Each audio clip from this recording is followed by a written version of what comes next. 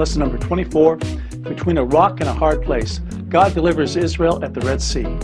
I just want to remind you again, you can download notes for this lesson and all my lessons at my new website, Major Jolt Media, and that's also where you'll find my other video series, Firm Foundation Bite Size. It's the same messages, same teaching, only shorter, 5 to 12 minutes in length. Also, my devotional podcast, Where is God When Life Sucks, can be found there. That's a twice weekly devotional. And you'll also find my blog, The Brainwashed Pilgrim, and tons of articles, important prayers that you can download and pray, links to other videos, and so much more. It's at majorjolt.us. That's all the address you need. Just type in majorjolt.us. It's a roadmap for your soul. Well, we begin with A, introduction. God presents miracles as part of history, the history of his dealings with the world and its people. And through the record of his miracles, God shows us truths about himself. We come to B, God led the Israelites by a cloud. And the theme here is that God is faithful. He never changes. God delivered the Israelites from slavery in Egypt and began to lead them back to the land that he had promised to their forefather Abraham. Let's read in Exodus 13, verse 17. When Pharaoh let the people go, God did not lead them by the way of the land of the Philistines, although that was near. For God said, lest the people change their minds when they see war and return to Egypt. But God led the people around by the way of the wilderness toward the Red Sea, and the people of Israel went up out of the land of Egypt equipped for battle. And then in Exodus 13, verse 21, and the Lord went before them by day in a pillar of cloud to lead them along the way, and by night in a pillar of fire to give them light, that they might travel by day and by night. The pillar of cloud by day and the pillar of fire by night did not depart from before the people. Well, by this time, the number of Israelites had grown tremendously. When the Israelites first went to Egypt, there were only 70 of them, Jacob's family. And now, 430 years later, there were probably 2.5 million Israelites. And God directed them where he wanted them to go by a cloud. He kept the cloud before them at all times. They would have gotten lost. Eventually, they would have died in the desert if God had not been directing them. Well, the most direct escape route would have been the northern route along the Mediterranean coast of Sinai. It finds Mount Sinai in the northern part of the Sinai Peninsula. However, this route was heavily fortified by the Egyptians. It was while they were at Etham, on the western side of the sea, that God told Moses in Exodus 14:2, speaking to the children of Israel, that they turn and encamp before Pi-haroth, between Migdal and the sea over against Baal-zephon. Before it shall you encamp by the sea. For Pharaoh will say of the children of Israel, they are entangled in the land. The wilderness has shut them in. Well, in order for them to be entangled in the land, they would have to be traveling through an area of wadis, which is canyons with high mountains all around, which would seem to hem them in. Apparently, God forced them to change their direction of travel from going the northern route to going south through an endless maze of mountainous terrain that boxed them in. And this takes place prior to their crossing of the Red Sea. Biblical archaeologist Ron Wyatt, he searched and he found a beach of tremendous size on the Gulf of Aqaba, which was large enough to hold perhaps 2 or 3 million people as well as their flocks. He found a beach of tremendous size on the Gulf of Aqaba at Nuweiba, and the only passage through it was an 18-mile-long wadi system of canyons. You can see the color photo of the beach here. And on the map, I placed a red arrow pointing to the place where the Israelites crossed the Red Sea. And here's the thing. God wanted them to know that he was their deliverer. So that's why he led them into what seemed like a trap. They were hemmed in to the left and to the right. They could only travel in one direction. The only path was through this 18-mile stretch of canyon to a tremendous beach there at Nuweiba. Well, let's take a look at how this was depicted in the animated film, The Prince of Egypt.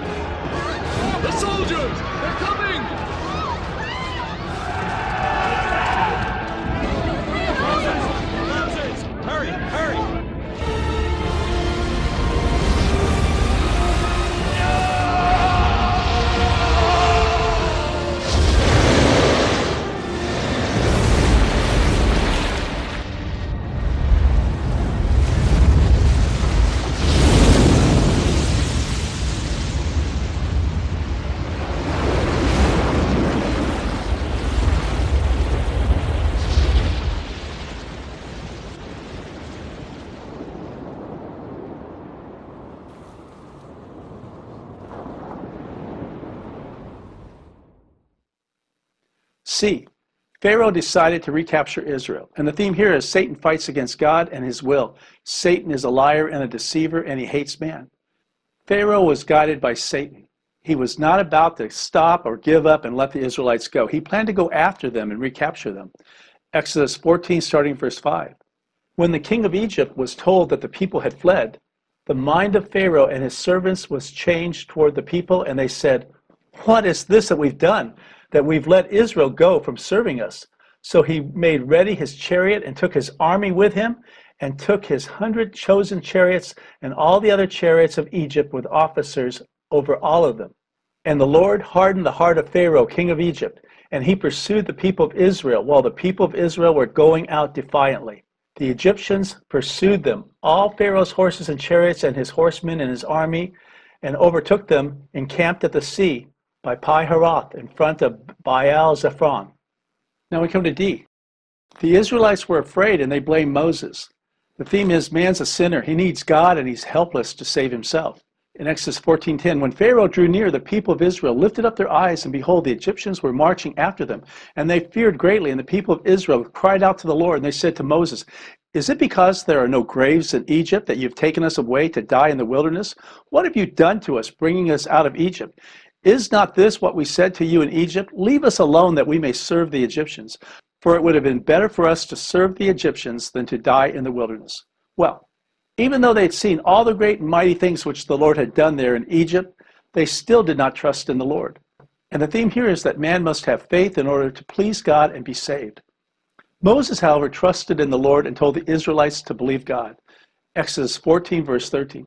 And Moses said to the people, "Fear not, stand firm and see the salvation of the Lord, which he will work for you today. For the Egyptians whom you see today, you shall never see again. The Lord will fight for you. You have only to be silent." Well, the theme here is that God is loving, merciful, and gracious. Even though the Israelites sinned and didn't trust in God, he was merciful and he still planned to deliver them. I mean, they couldn't deliver themselves. I mean, the sea was in front of them, mountains were all around them, and their enemies were behind them. Only God could save them. We come to E. God opened the Red Sea, and the theme here is that God is all-powerful. Exodus 14, verse 15. The Lord said to Moses, "Why do you cry to me? Tell the people of Israel to go forward. Lift up your staff and stretch out your hand over the sea and divide it, that the people of Israel may go through the sea on dry ground." We come to F. Israel was led by God through the sea. The theme is God is faithful, he never changes. Exodus 14, verse 19. Then the angel of God, who had been leading the people of Israel, he moved to the rear of the camp. The pillar of cloud also moved from the front and stood behind them. The cloud settled between the Egyptian and Israelite camps. As darkness fell, the cloud turned to fire, lighting up the night. But the Egyptians and Israelites did not approach each other all night. Then Moses raised his hand over the sea, and the Lord opened up a path through the water with a strong east wind. The wind blew all that night, turning the seabed into dry land. So the people of Israel walked through the middle of the sea on dry ground with walls of water on each side. Well, what we see here is the Lord did not forsake his people. He promised to lead them safely out of Egypt and into the land that he had promised to Abraham. And the Lord led the Israelites into the path which he had created through the Red Sea. The Lord moved the cloud that was leading Israel and placed it between them and the Egyptians. Behind the Egyptians, the cloud was bright and shining like sun. It gave light so the Israelites could see where they were going. Before the Egyptians, however, the cloud was black. There was only darkness in front of them. Nevertheless, the Egyptians continued to follow because the Lord planned to destroy them. Well, let's see how this scene was depicted in the great classic film, The 10 Commandments.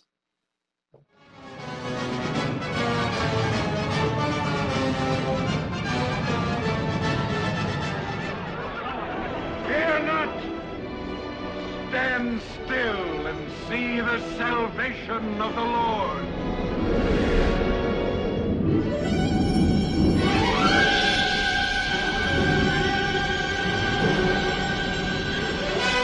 The pillar of fire, it is the breath of God.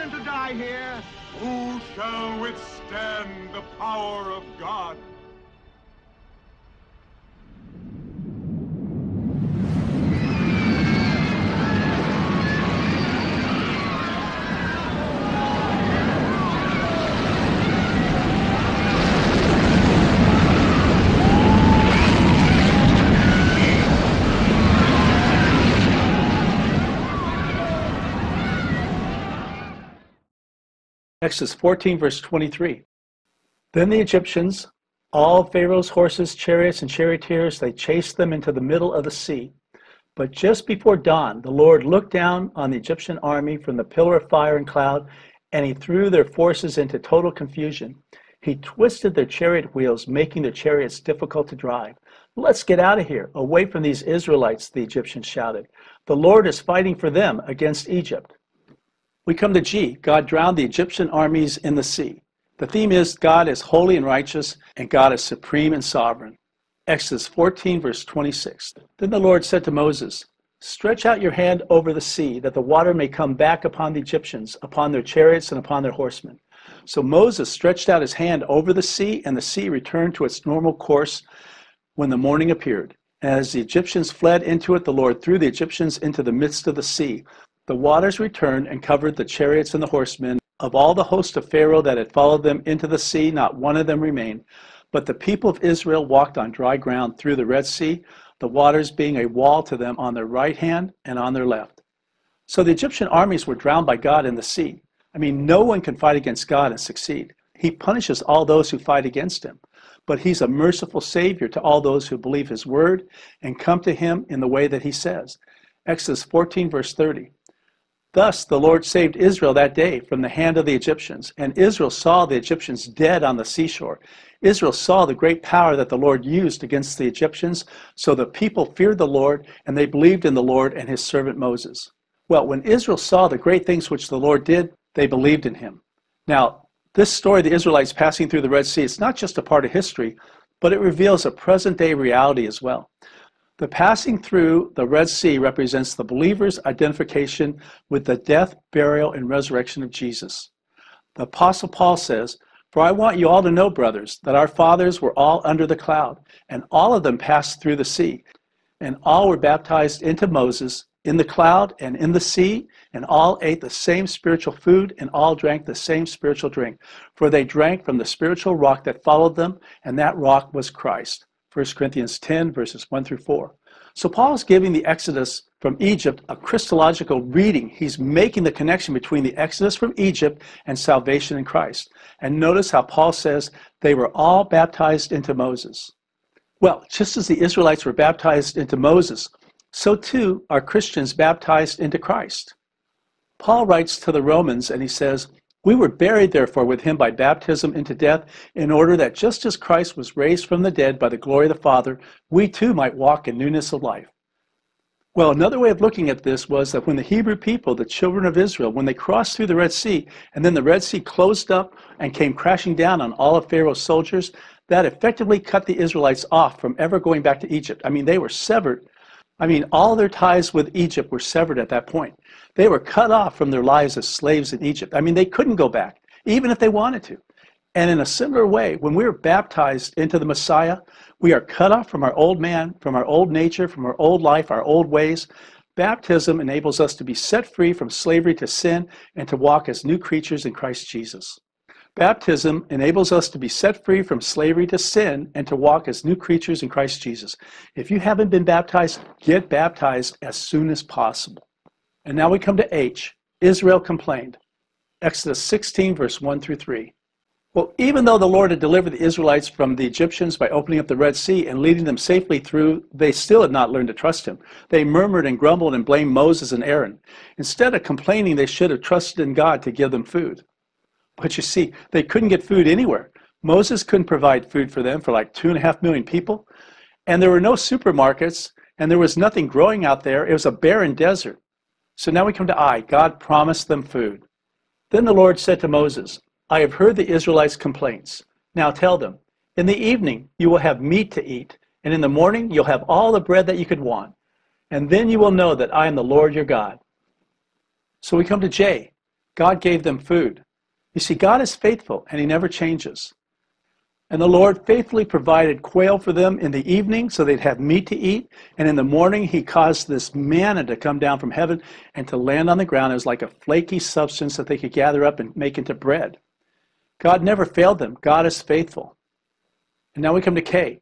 Israel murmured once again. Although the Israelites were thankful for God's provision of food, they soon forgot about his great power and they began to complain all over again. Exodus 17, verse 1. At the Lord's command, the whole community of Israel left the wilderness of Sin and moved from place to place. Eventually they camped at Rephidim, where there was no water there for the people to drink. So once more the people complained against Moses. Give us water to drink, they demanded. Well, consider this. How long can a man live without water? Only a few days. The Israelites were afraid they were all going to die there in the desert. I mean, can you imagine the burden that Moses must have been carrying? He had no way of supplying water for all these people, for 2.5 million people and all their animals. Only God could help them. God told Moses what to do. God didn't let the Israelites die of thirst. He gave them water because he's loving, merciful, and gracious. Moses had to do it God's way. Every time they came to an impossible situation, God told them what to do, exactly what to do. Now we come to M. God provided them with water. Exodus 17, verse 6. I will stand before you on the rock at Mount Sinai. Strike the rock and water will come gushing out, and then the people will be able to drink. So Moses struck the rock as he was told, and water gushed out as the elders looked on. Well, in obedience to the Lord, Moses struck the rock. Immediately a great stream of water flowed out that was sufficient for all the Israelites and their animals. Now we come to N, conclusion. The story of God's provision for the Israelites is told many times in the Old Testament, and it's referred to in the New Testament. These are historical events. Yes, they're miracles, and they're God's miracles. They show us his faithfulness to keep his promises. They show us his great love for his people. They show us his sovereign power over all creation. Well, next time in lesson number 25, we're going to answer the question, is the law of the commandments only for the Jews? Until then, this is Pastor Dale saying, Shalom.